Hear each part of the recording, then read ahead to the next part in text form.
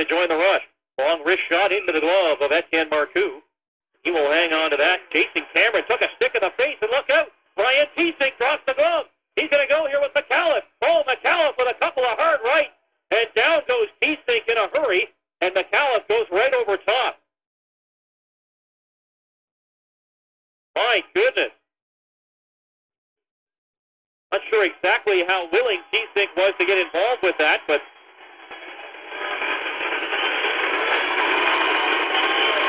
have to give the decision on that one to Micallef.